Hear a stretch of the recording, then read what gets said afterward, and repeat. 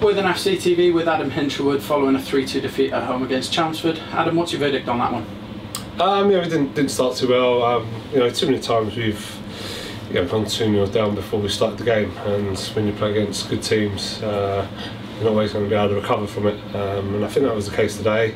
But yeah, that was said and done. We got back to 2-1, we had a right go, and then their lads made the best save of the game, one of their defenders. And how the referee can't see their lad saving the ball, it's beyond me really. And it's a pivotal moment in the game, whatever way you want to look at it. It's then a penalty, not guaranteed to score it, but he probably needs to. I don't know whether he can get sent off for a deliberate hand ball saving it or not, whether it's just a yellow card or whatever. But yeah, it's a big moment. You go in then 2-2 and the game's completely different. Maybe they don't just shut up shop and sit men behind the ball second half if it's 2-2. And yeah, they've done a bit of a job on us in terms of got their goals and then camped in and made it difficult. Just when we play against teams that do that, and that's a testament that 6th in the league have come and done that to us, by the way.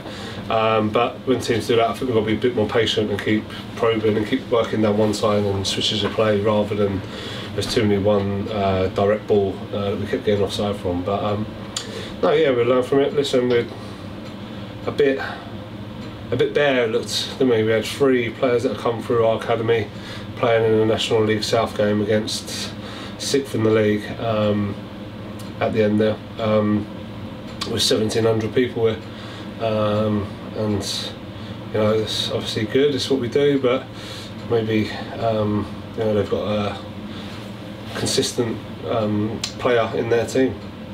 You mentioned the slow start. What do you think you put that down to? Don't know. If we could work that out, would be probably 12 points better off this season. So yeah, don't know. Tried to G the players up and tried everything to. Ultimately, I think it's a little bit's got to fall with their preparation and how they see the game as well. But no, listen, there's not time to shed any blame.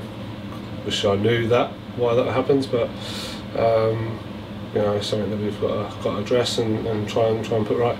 Of course, and obviously you mentioned the squad looking a little bit better. Can we expect to see potentially some additions in this month, or? Don't know. I don't think there's anything in the budget to get much in and happen. That's just where we are as a club, unfortunately.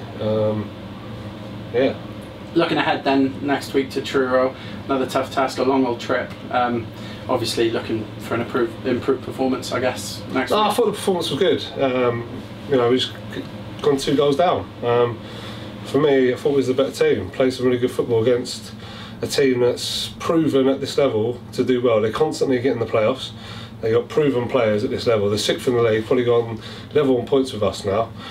We've played well. So yeah, listen, the performance is fine. It's just a case of not going 2-0 down. If we carry on with that performance level, I'm sure we'll pick up points.